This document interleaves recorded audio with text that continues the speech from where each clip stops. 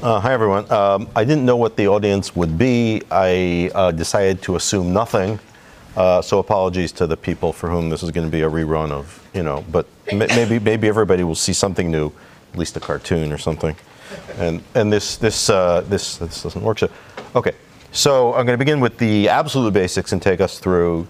And I'm going to give a very, very fast, very high-level overview of this whole area of interactive coding, which I hope will play some role in as we build in sort of engineering solutions to how to do stuff in real time in distributed settings. But this is really just going to be a theory talk, and we can maybe in response to questions we can get into how things would, play into application areas.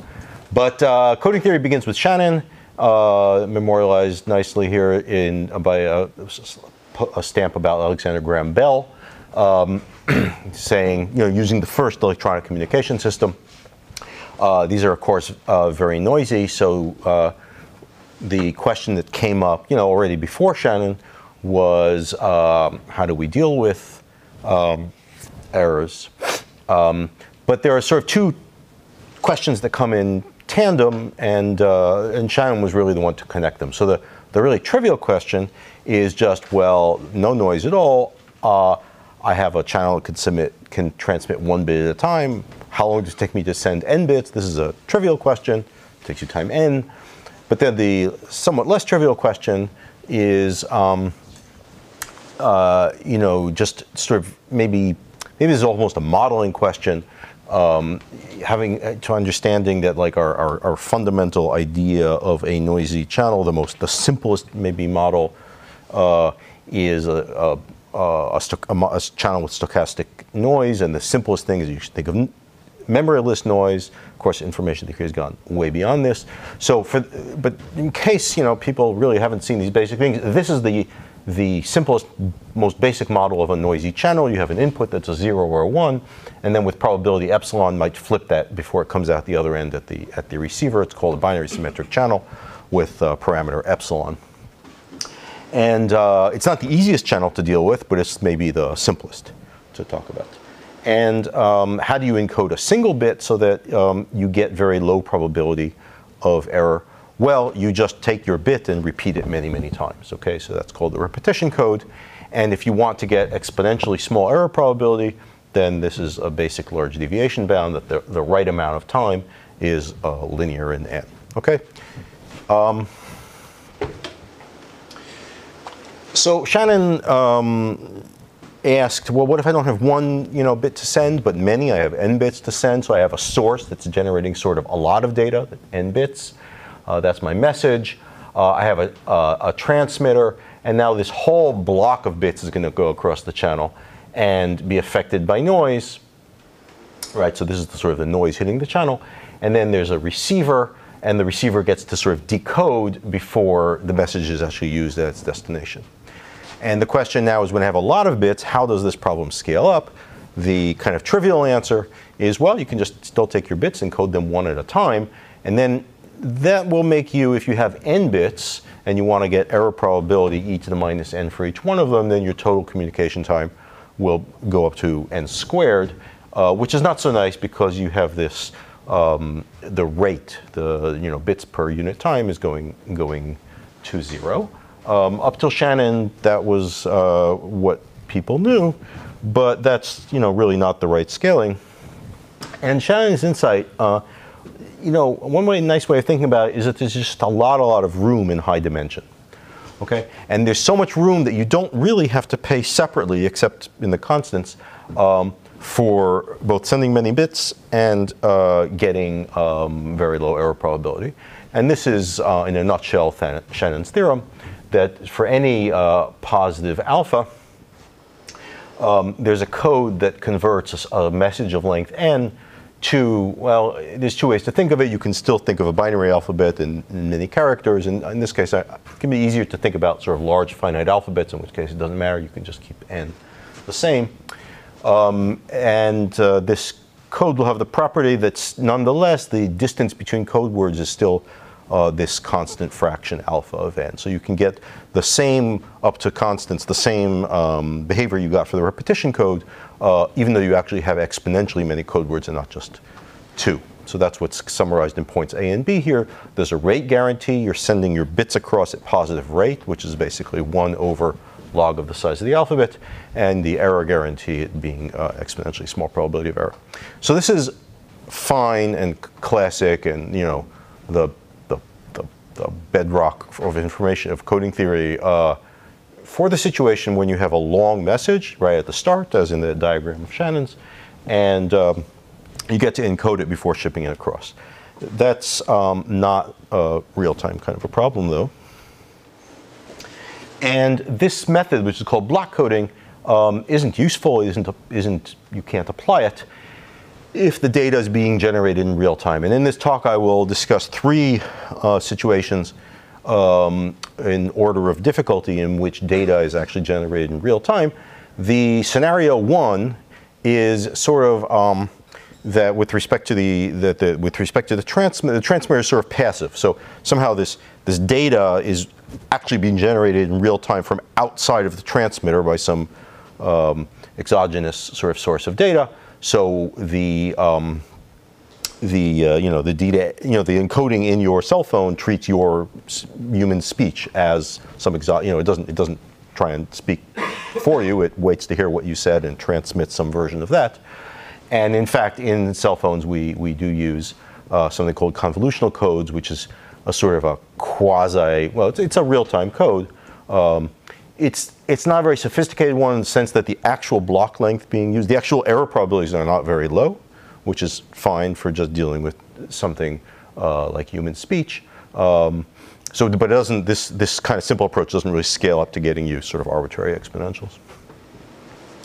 The more kind of sophisticated scenario 2, in which we deal with data being generated on the fly, can occur not for exogenous regions. For you sort of have a closed system, but you still have this issue of essentially messages being generated on the fly, and that is where you're trying to implement over noisy channels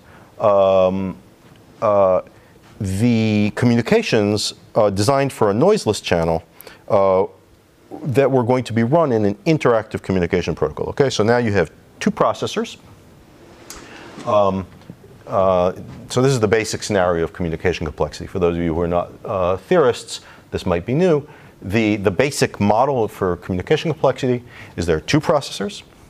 Each one of them receives one of these 2 inputs. There are 2 inputs, x and y. One party receives x, the other party receives y. They would like to compute some function f of x and y, and people with communication complexity have a library of favorite functions to worry about. And for the purpose of this talk, those 2 parties are going to be called Calvin and the librarian. I will argue these should be their historic names, and not Alice and Bob, but Calvin and the librarian. So these 2 processors have between them a physical channel, and in each round of their interaction, there's 1 character from the alphabet sigma can fly, and they just exchange. And for the purpose of this talk, I'm not going to worry about. People do worry about these things. I'm not going to worry about what happens, if we don't alternate turns, or if we have some physical channel which can somehow, like wireless, you can somehow have signals going both ways. I'm not going to worry about those things. We have dedicated channel, and I'm not going to worry about. For most of the talk, I won't say anything about constants. So it doesn't matter that we give each of them a separate round and so forth. Okay. So and the goal at the end of the protocol, just what does it mean to succeed? It means that Calvin learns the value of this function f of x and y. Okay. And we want to minimize the number of bits that have to be communicated in order to achieve this. You notice the main thing about this problem is that the amount of communication required could be much, much less than that required to transmit y, right? There's a sort of a trivial solution where the librarian ships over all of y, but that's not the solution that's interesting. Often you can get by with much less. And this same setting, comes up in distributed controls. If you have several processors trying to coordinate what they're doing, but they're also continually receiving, their own fresh data. That's more of an exogenous situation. Okay, so this is the basic problem, and it's named the Calvin and the librarian problem by me, I guess I should admit, because of this. Okay, so if you'll look here at one of the classics of 20th century literature, we have Calvin. This is Calvin calling the county library and asking for the reference desk and saying, well, I need a word definition. And this is like one of those cartoons. You don't hear the voice of the librarian kind of squeaking in the background. But then Calvin responds, well, see, that's the problem. I don't know how to spell the word, and I'm not allowed to say it. Could you just rattle off all the swear words you know, and then I'll stop you when, okay, hello, and see if I ever vote for their tax levies. Okay. So what's the problem that Calvin has here? So what's the sensible protocol for learning the definition of the word? So here's a little bipartite graph I'm going to sort of illustrate to you in a way. Not really a bipartite graph, but anyway, here's a diagram. There are all the words of the English language, suitably broadened to include the kind of words Calvin is interested in. And here are all the word definitions. They're served down here. And the sensible protocol looks like this. Calvin says his word, darn. And then the librarian responds with a definition. For example, that's not quite I mean, that's taking us further afield, Tom, but that's not a word definition. So so what's the librarian supposed to respond with? So. So. Yes, very, very, very, very good. Very good. This is what Calvin probably did not have in mind, but this is a PG talk. So the librarian could respond with this response. This would be the sensible protocol. But Calvin can't implement it for the reasons described previously. So instead, Calvin would like to implement the following protocol, where the librarian just says all these unspeakable things, and he just listens till. Okay. So this is now you can see that this is besides being more entertaining, a much more communication-intensive protocol, right? So it's a much slower way of obtaining eventually, of Calvin eventually learning f of x and y, where x is just the word darn, and y is actually this entire database down here. Okay, so Papanutriu and Sipser were interested in the Calvin and librarian problem, although they, as I checked recently, were not aware of its true origin. And they proved the following theorem. For all k greater or equal to 2, for infinitely many t, there's a communication problem that if you allow yourself k rounds of communication, you can solve it very quickly with just, or very little communication, just k times log t bits. But if you insist on using only k minus 1 rounds of communication, it requires essentially an exponential blow up in a number of bits of communication. You go from log t to t. Okay, and they proved this for the case k equals 2, which is exactly the example I gave you of Calvin the librarian. And then they conjectured this for all k, and then it was proven a few years later. Okay. Yes. Average case versions are known, where you have a distribution over inputs? No, I don't know anything about that. I have to think, maybe not. And a few years later, so this is all for deterministic protocols, but the same thing holds for even if the protocols, there's the same round gap. Even if you allow randomization of the protocols. Okay, so the kind of the outtake from all this is that you really, in order to be efficient in communication, really need to have a high level of interaction, even if there's no issue of exogenous, real-time sources of data. It's an inherent obstacle in communication theory, and you really need to be able to to have very highly interactive protocols for some problems. Which is bringing us to the problem of how to do error correction for general interactive protocols. The naive solution is to apply the standard classical Shannon block coding to every round, but as we just saw, in order for the communications to have been efficient for the Noses protocol, those rounds might have had to have been very short. Okay? But that defeats the whole kind of deep idea underlying block coding idea, which is that you need your messages to themselves be long in order to sneak in the error correction along with the communication. So, and that would require us to slow down the communications by we would get the same kind of quadratic slowdown that we talked about in the trivial solution. But there is a way to avoid this problem. It's just that block coding is not that way.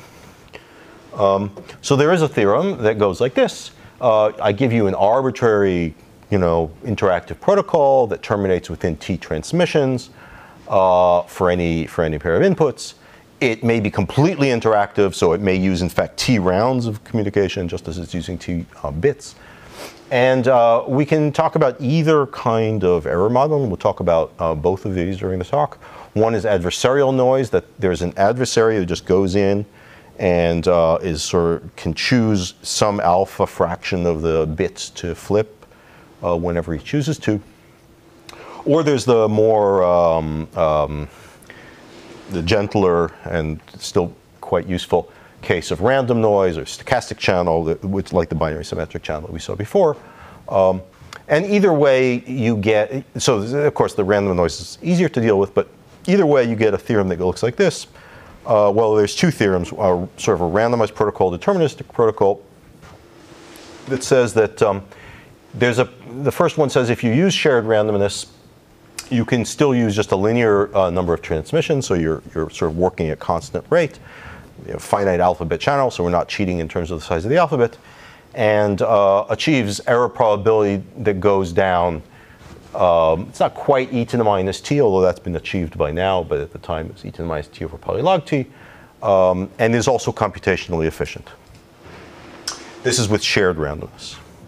And the main ingredient in the proof, and I'm mentioning these sort of old results because we have better results nowadays, but actually many of the methods, we'll be talking about this, persist.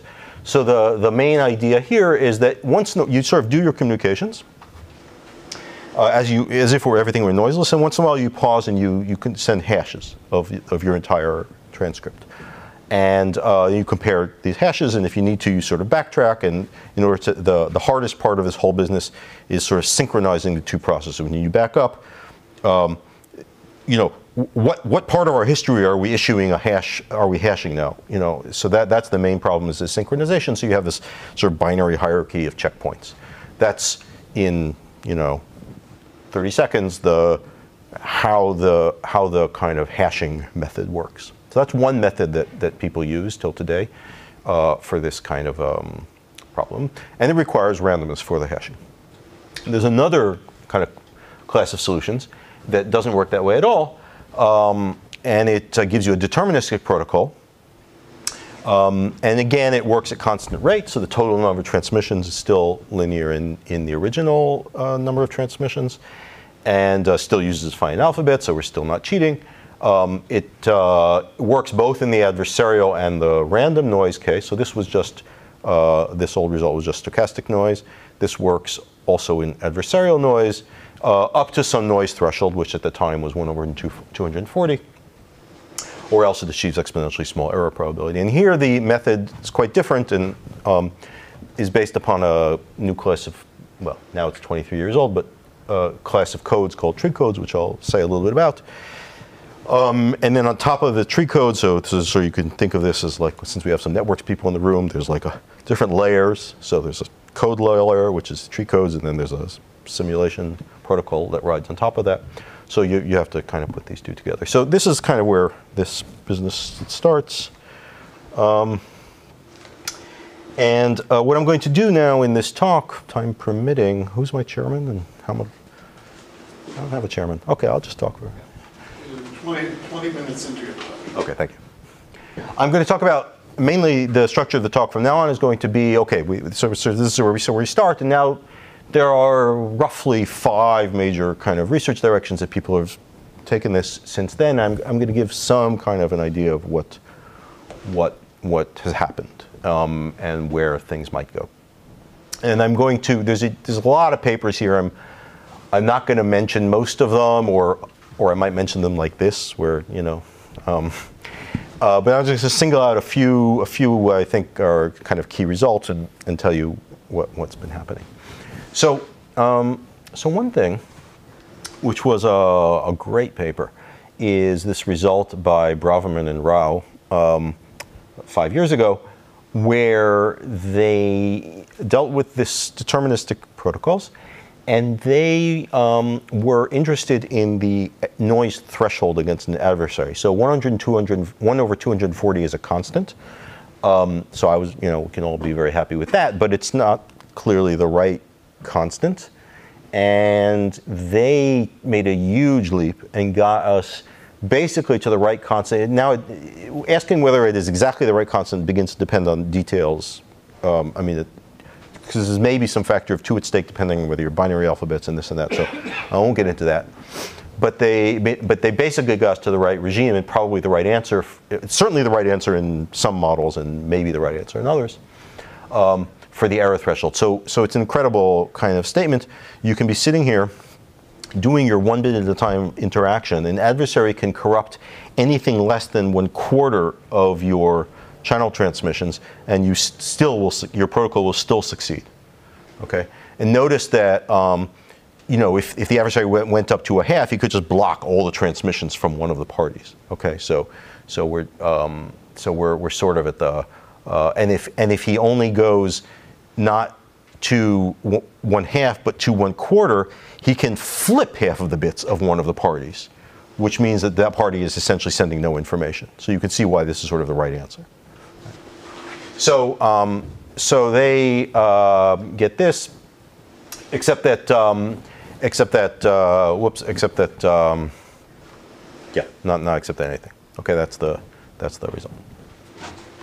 Okay, so this solution, I just described to you this kind of protocol layer description in the previous slide of the old result.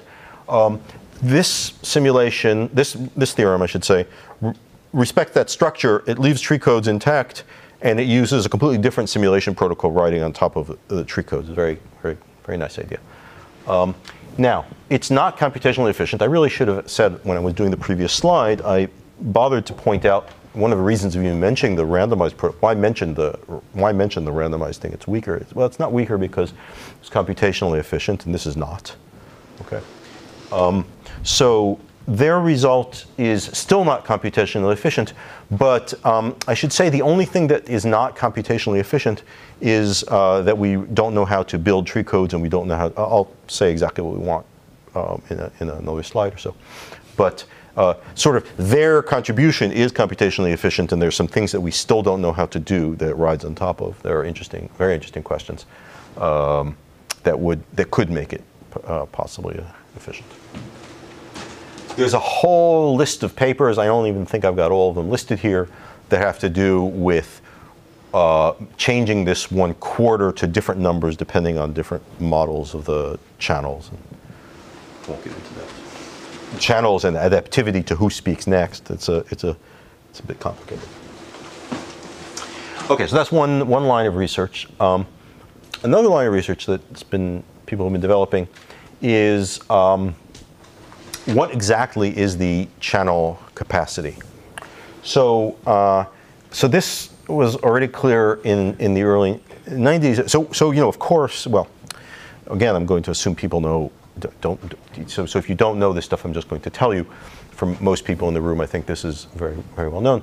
You know, when we talk about one-way communications, if we have a binary symmetric channel or any discrete, any sort of noise type of channel, but certainly for a binary symmetric channel, we know exactly what's the maximum rate of communication you can achieve. It has this very pretty representation. It's 1 minus the log base 2 entropy of epsilon, the error probability, and you can communicate at any rate just below that, and you cannot communicate there and above. So we know that. But it already seemed back in the 90s that that could not be the right answer for interactive communication. Because what happens in interactive communication is you have the phenomenon that we've probably all encountered when you talk to someone in a very noisy environment. You start saying something and they say, you know, they can tell that they weren't getting things right, and they have to ask you to roll back, right? And then you have to roll back, and if you don't roll back, they misunderstand what you're saying, and then from then on the communications are kind of wasted. And if you think of the branching of a protocol tree where I say something, and then depending on what I say, you say something, and depending what I heard, every player, the next thing that they say depends where they think they are in this protocol tree, right? The problem is, if I misunderstand where I am in the protocol tree, what I'm saying is completely irrelevant.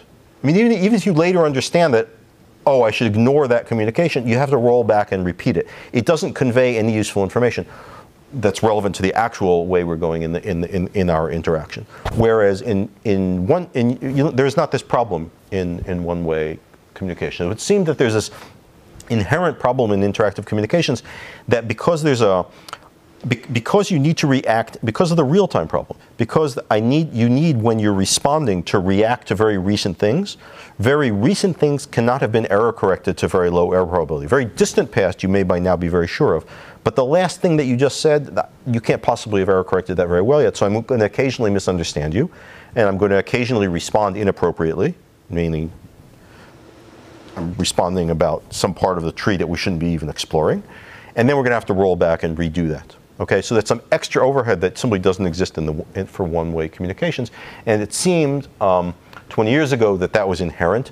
Proving that was very hard, but was finally achieved just a few years ago by Gilad Kol and Ron Raz, where they actually proved that for interactive communications, instead of the one-way bound of 1 minus the entropy of epsilon being the communication rate, it's actually somewhat worse, and it scales like 1 minus the square root up to a constant of the entropy of epsilon. And they also have a bound from the other side. This is really the main accomplishment.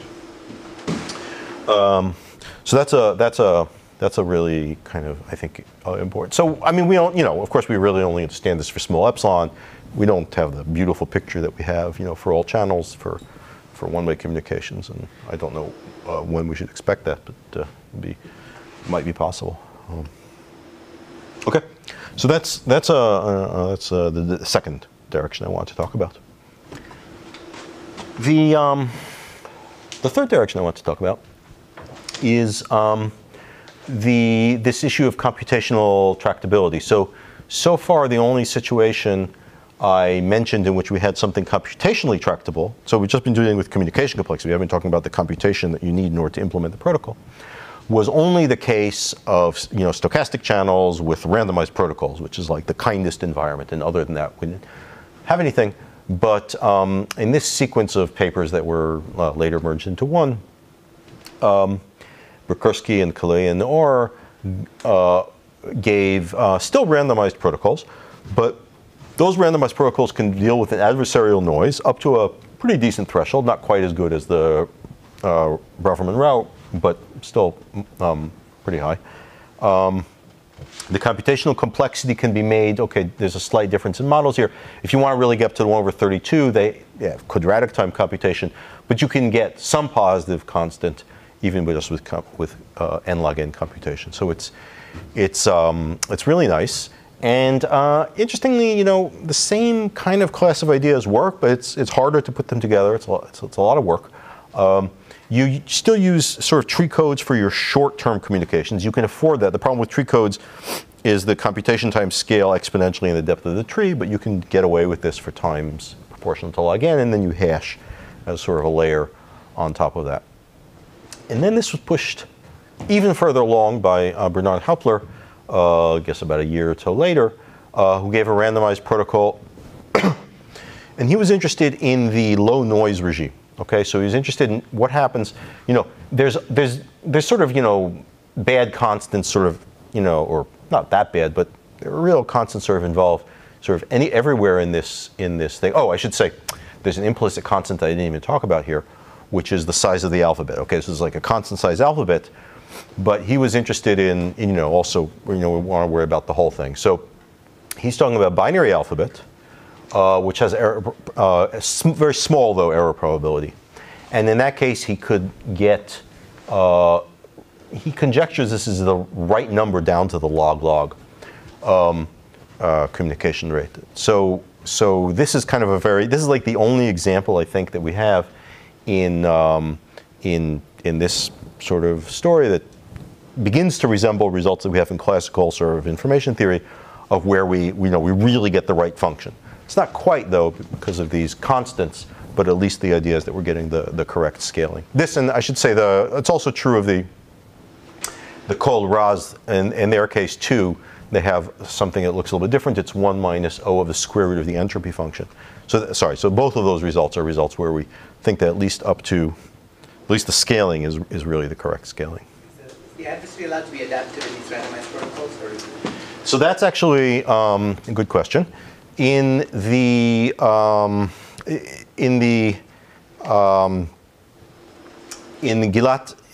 Kohl-Raz result, it's not, and they sort of get the right answer for that. And if you'll notice, there's this curious thing here, which is that he beats their bound. So their bound was square root of the entropy of epsilon, which is growing faster as a function of epsilon. So this number is actually smaller, and that's how he can beat their bound, because their bound is tight up to constants. The second order, this term, is tight up to constants in their bound, but because of adaptivity, he can actually beat their bound. So this is pretty, yeah. Okay. The hard work here is actually more the analysis. It's pretty hard, rather than the protocol, because somehow the protocol still has this structure of the original randomized protocol of you hash at these checkpoints, and you have a binary hierarchy of checkpoints, and you kind of, it creates like meeting points for the two parties to be hashing the same transcript and then to move forward when they find agreement. It's the same kind of structure. But the impressive thing here is you can actually analyze how that protocol behaves even against an adversary, not just against a stochastic channel. Okay. And then there's a more recent result that does something, but it's not quite constant rate for even a deterministic case, but it's not quite the same kind of result. The direction 4 I want to talk about is about tree code. So there's this important object that's underlying everything that's deterministic in this story. There have been some, we don't know how to build them. There's been some results I'll briefly mention. There's an existential, after the original existence, these things exist, that's the good thing, but we don't know how to build them. We know how to build them with pretty small alphabets. We know how to build variants that don't work for full generality, work for particular classes of applications. We know how to build a weaker object called a potent tree code. Actually, we don't know how to build those, but those at least have the property that if you sample one at random, it will be one. Whereas with tree codes, even if you sample at random, they aren't one. Recently, I should say, I don't think I have it on the slides. There's a very recent kind of unpublished result of Sudan and Yale Kalei saying that actually you can get full strength tree codes with high probability too. So this has recently been matched even for tree codes. There's a construction that's sort of in quasi-exponential time, or whatever you want to call that kind of a function, but the alphabet scales. And then there's a conjectural construction by Chris Moore and myself from a couple of years ago, which we don't know if which may be a construction. It depends on some conjecture in analytic number theory. Building these is, to me, the most beautiful open question in this area. It may not be the most important one, as I wrote on the slide. To me, it's the most important one. It's certainly the most beautiful. So I guess it depends a little bit on how much time I have. I have some slides that actually describe tree codes and the problem here. But I have 10 minutes. Oh, we can get some coffee and continue then. So we have lots of time. So okay, so I'll tell you about tree codes. Just because I'm mentioning them so much. I know some people this is old hat, but not to everyone, I think. So what are they? They're a strictly stronger object than a block code. A tree code is this. Let T be the infinite binary tree with root epsilon. So we're going to call root epsilon. It's an infinite binary tree, complete. You know, everybody has 2 children. The vertices are labeled by finite strings in 0, 1. So the vertices just tell you 0 says go left, 1 tells you go right, so forth. Okay. And we'll think of this tree as a metric space, where we take 2 vertices and we ask about the distance between them. But it's not a standard metric space. We actually only care about the distance between 2 vertices if they are at the same level. So it's going to be a meaningless question to ask about distance between vertices otherwise, okay? And the distance between them is just going to be the graph distance, which is the distance, well, or half the graph distance, or the distance from either of these vertices to their least common ancestor. Okay, so that's the tree, the sort of graphical distance between these 2 points. So in this, I've picked out 2 favorite vertices, x and y, which are the strings. I guess 1 means go to the left. 1, 0, 0, or 1, 1, 0, and their distance is 2. Okay, so that's just the tree. There's no code here. To make this a code, you take some finite alphabet and you write down some letter of the alphabet at every vertex of the tree. Okay, that makes it into a code in the following way. So alpha is the code. Alpha is a mapping from vertices of the tree into your finite alphabet.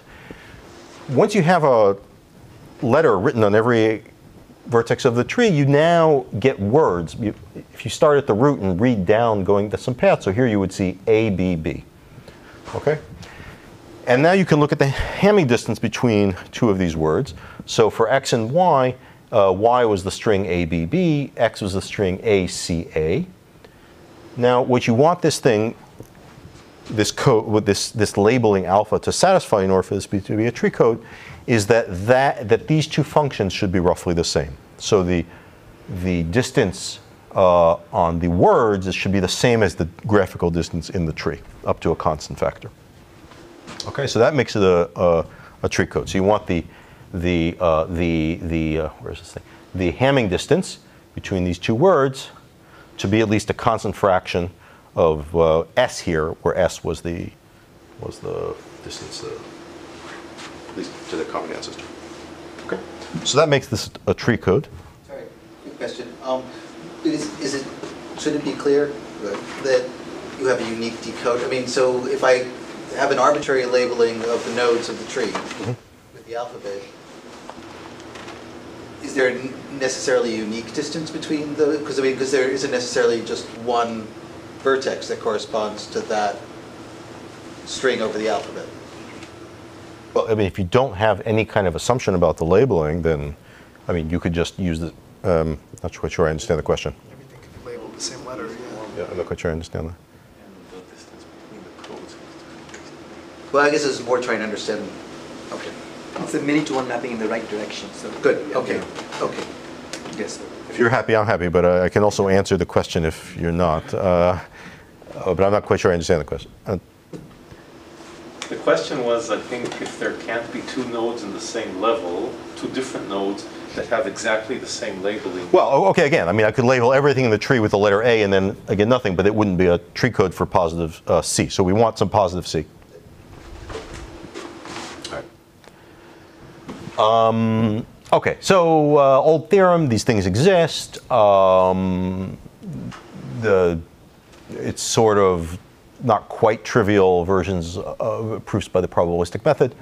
As I did mention, Khalil and Sudan have actually improved as you get to high probability. So at the time, it was just there exists with some positive probability, not with overwhelming probability. But now it's been fixed. But the problem is that actually we don't even know how to verify it. So now, at least thanks to this result of Khalil and Sudan, you can actually generate one, and it's probably fine. And you still can't check it in sub-exponential time. I mean, it's an infinite object, but we always think of like cutting it off at depth n, and it's still, and then it's easy to see that you can check this in exponential time, but we do not know anything better than that. Okay. So, so what do I mean by an effective construction? It is an exponential size object, so you can argue, what's the problem with checking in exponential time? It's an exponential size object if I take it down to depth n. The problem is, you only use it for protocols that run like time n. So you only explore sort of, vertically. You don't explore the whole breadth of one of these things when you're using them. So what we really mean is that if I give you an address, in the tree, you should tell me the label written there in time proportional polynomially and the depth of that vertex. Actually, we want a little bit more to really use these things to full strength. If I give you a string of length n, you should be able to find the closest string to it in the tree. At least, we could do a promise version where there exists something close. You should want to do that in polynomial time. So if you have this, I'll tell you, I'll agree you have an effective construction. If you have this, then you're really ready to do it. We don't know how to do this. We know how to do lots of other things. For those for the people who are theoreticians, we know about all these amazing progress has been made, including very recently on Ramsey graphs. And we have no progress that we can demonstrate on this. We only have this one thing that is not obviously false. Okay, that's the status of that. It's a great problem.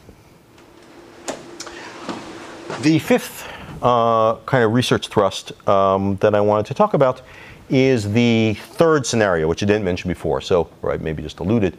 Scenario one was real-time communications with sort of exogenous data. Just still one-way communication, but it's generated in real time. Scenario two is two interacting parties. Scenario three is many interacting parties. And this is perhaps the thing most likely to be connected to maybe some of the application areas related to this workshop. So now the model is I have n processors. They have maybe m point-to-point channels. You can imagine other kinds of topologies, obviously. But this is what people have been worrying about so far. Each channel can carry just 1 bit per round. And this slide, I'm just going to sort of carefully define what the problem statement is. The problem is every processor starts with a private input x sub I. They're solving some problem using a known distributed protocol pi. The way pi works is this: up till time t, the ith processor has some transcript. This is no noise, right? I'm just talking about the noiseless situation. Every processor has received some long transcript of everything received from his neighbors up through time t. He batches that all together, and then he applies the protocol. The protocol is a function of his identity, his input, his transcript, and then it says to him what he should send to each of his neighbors. And the protocol has runtime capital T. That's when it, by definition, that's when it's supposed to halt. And the correct output is that every processor should be holding at the end of this process, this particular transcript y sub I capital T, okay? And the question is, how can I take a completely generic distributed protocol of this type and protect it against noise? So we did worry about this problem back in the 90s as well, and had the following basic result, which there are now improvements of, is that, again, for stochastic channels, so every one of these channels is its own binary symmetric channel with some probability epsilon. Then you can take the original protocol with ran in time capital T and just slow down by a factor proportional to log n, where n was the number of parties again. Okay? And you'll still succeed with exponentially high probability. Or if the network had degree d, then you would slow down by log d. Okay, so log n is just an upper bound. Synchronous model, so everything happens sort of, all our clocks are synchronized and we just exchange wait messages. It came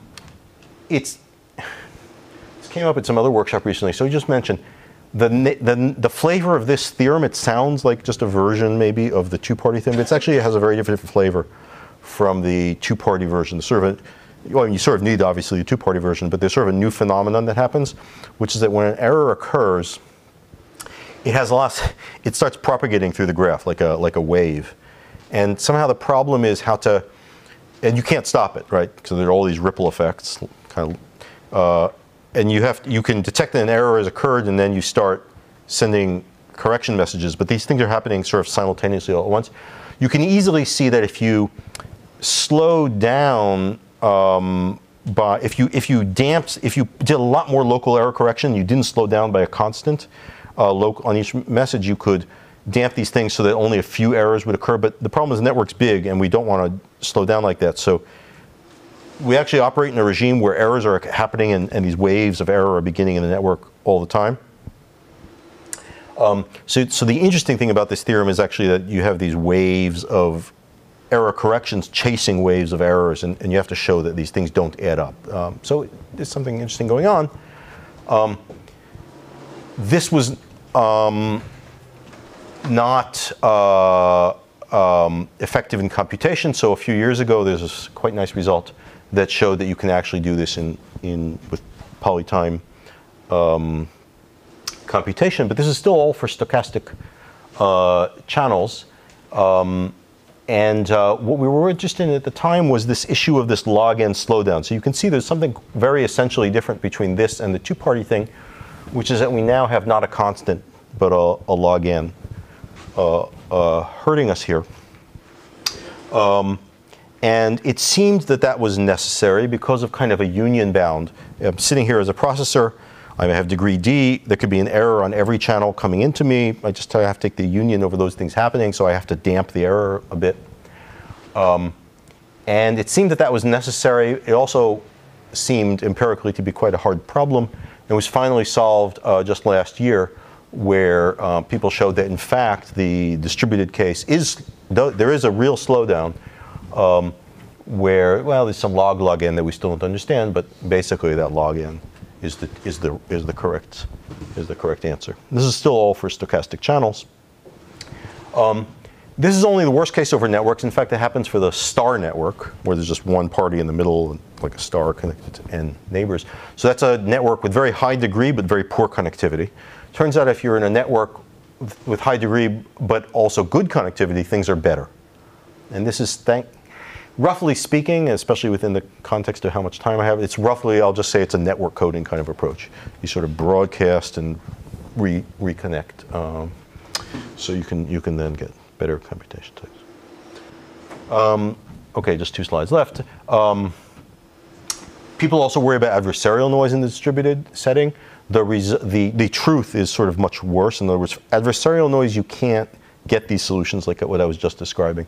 For adversarial noise, the problem is the adversary can go and focus all of his efforts to destroy the communications coming out of one processor, something that won't happen with stochastic noise. And so the scaling of the threshold for noise that one can cope with is much, much worse.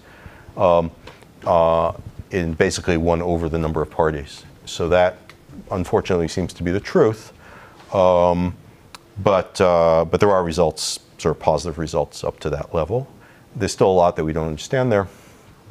In particular, there's a slowdown factor there that is probably, to my mind, probably not necessary, which I can describe to people later if anyone's curious about these questions. People are looking into a lot of other things, so this is just my grab bag of other kinds of this sort of the effects of noise in communications in cryptographic settings people have looked at. People have looked at what happens for channels with insertions and deletions, so channels where time is not synchronous for the different parties. We're currently working at what happens, sort of a rate distortion version of these types of theorems. And what I decided not to focus on at all in this talk, sort of knowing that I wouldn't have time to, and also that I'm really not an expert in it, is the role of communication in distributed control. It's clearly the thing that's most obviously connected to everything I've talked about. And hopefully I just mentioned a few of the names of control theorists who've been sort of interested in the role of communication, information and control, and maybe we'll hear at some point now or next year, I don't know, from some of these people. I'll stop there.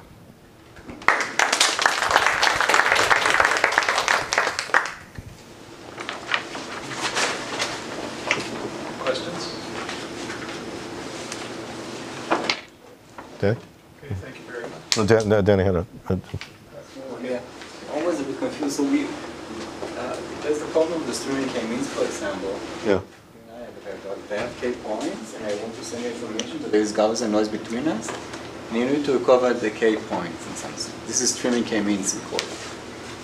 And we never mentioned this kind of results, and they never mentioned causes. And I wonder, is there any connection? Because the problem sounds a bit similar. We have, I have information, there is noise, I want to send you these vectors, but it seems to have nothing to do with information theory, although the problem seems a bit relevant. But why is this? I mean, what am I missing here that... So sorry, but just the K sources exactly, and they get. When I send it to you, I just sample one and send it to you, but there's also a noise. So well, again, it's a one-way problem. You have all the information, and I don't. And you can think of it as a rate distortion problem if you like, and if you want to get approximate locations. If you digitize this and want to send them exactly, it becomes a standard coding theory problem. We know that interaction doesn't change capacity for one-way communications. So it can help computation, but it doesn't actually change capacity. So these things come in though where take some version of a problem where you have K points and I have L whatevers, and then the interaction becomes important. The first slides were about channel with noise, and we just want to send you some information. Yeah, but the first slide is not. Yeah. That's the other 19 slides, the other problems. Yeah. So is there any work on sort of looking at the error correction blow up in this last setting for specific functions? Obviously for majority, you can do much better than parity. I would imagine, or something. I see. Anything like that. So, I'm afraid, okay, and the noise, I see. You want to say some of these functions are just much more robust to the channel noise, maybe. The only thing I can think of that's at all similar to that was this paper I went by very quickly Rabani, Ostrovsky, and Swami and myself, where we say for particular problems in control, but we're not in the unstable regime of control. We're sort of in the borderline case in control. So we have a plant that it's not actively unstable. It's neutrally stable. In that case, the problem you're solving doesn't have this exponential growth of like a tree code. So the protocol. Never mind the code. The protocol geometry doesn't look like a tree. It actually looks like a finite dimensional space. So that's kind of a gentle kind of problem to be solving. And in that case, we can do better. Or we have computationally effective solutions to these problems. It doesn't exactly fit the example, but that's the only example I'm aware of where we have a result of that flavor. So I'm wondering about the connection between these interactive codes and distributed consensus algorithms. And just if I can elaborate slightly, so I mean this a la Leslie Lamport, right? Where in the distributed consensus algorithm, what you really strive for is not to get the probability of error below some threshold, but to get the probability of error to be zero.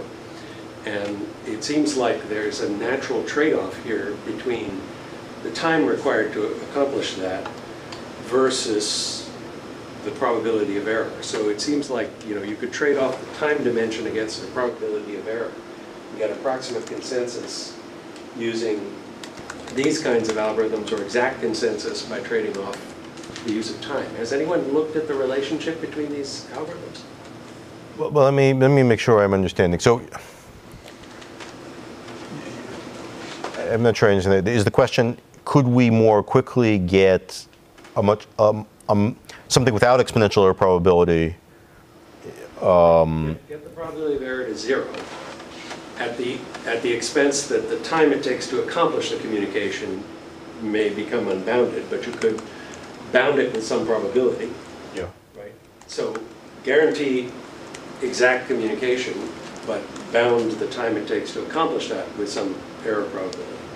Oh, I see. You want the zero error but randomized time version of these kinds of results. No, so I think usually it should be like a pretty automatic way of sort of compiling. Well, it depends what kind of channel model you're talking about. I mean, if the channels are stochastic, then your error probability is just never going to be zero, because maybe every bit has been corrupted. That's not true, because you can trade off time against this. This is what the distributed. Okay, in the limit. Okay, so you can say that. Like T over 3 going to bounce on where the source of failure. Yeah, sure. So the question is, if you bound the sources of error, so like at most 1/3 of the parties. That's the adversarial model. Yeah. So, but many of the results I described were precisely about the adversarial model of error, where I say the adversary has only flipped alpha fraction of the bits. And then we said there are these thresholds, so if the fraction was less than 1/4, then the probability of error is zero. So that's what we know in this kind of a setting. Can I just, I had to go looking at precisely that thing. I was interested, what's the performance of the Lamport consensus algorithm versus some other consensus algorithm? And what you're bringing up is that the measurement of complexity that people want, the people who design the distributed algorithms are interested in one notion of complexity. It seems to me that the people designing communication algorithms are interested in a different notion of complexity. So I was interested in, I mean, what's the real killer when you're trying to write a distributed algorithm? Number one, round trip times. Number two, packet drop. So you can take, let's say, the Lamport consensus algorithm and say, what are the asymptotics of this algorithm as a function of p, the packet drop probability, parameterized by RTT, the round trip time, and you can say this algorithm has such and such a complexity in terms of p and RTT. And you could do the same with, let's say, the Lamport clock algorithm and ask how tight is the clock bounds as a function of network connectivity. So the error model that makes sense for people writing distributed algorithms, I think, is to say, don't worry about adversaries, because there aren't adversaries when you're sending packets on the internet. At least, I mean, there are, but not in this sense. Your adversary is generally, it's generally a packet drop because buffers get full, and packet latency because of routing variability. Your crucial question is, how robust is my algorithm to those sources of error? And then it's really fascinating to ask, how can I come up with a measurement of complexity where different algorithms really, you showcase the difference, you work out the brittle points of this algorithm versus that algorithm. Yeah. You know, I think you raise another point which triggers another question in my mind, which is that your notion of interactivity has more to do with how much data you get before you reply. But it doesn't have to do with the latency of the communication. But the latency of the communication could be a killer problem, right? For your, yeah. Yeah, that's been assumed away here. Everything gets there in 1 unit of time. I totally agree. Yeah. Right. Yeah, so it would be good to look. Yeah, absolutely. Okay, thank you, Leonard.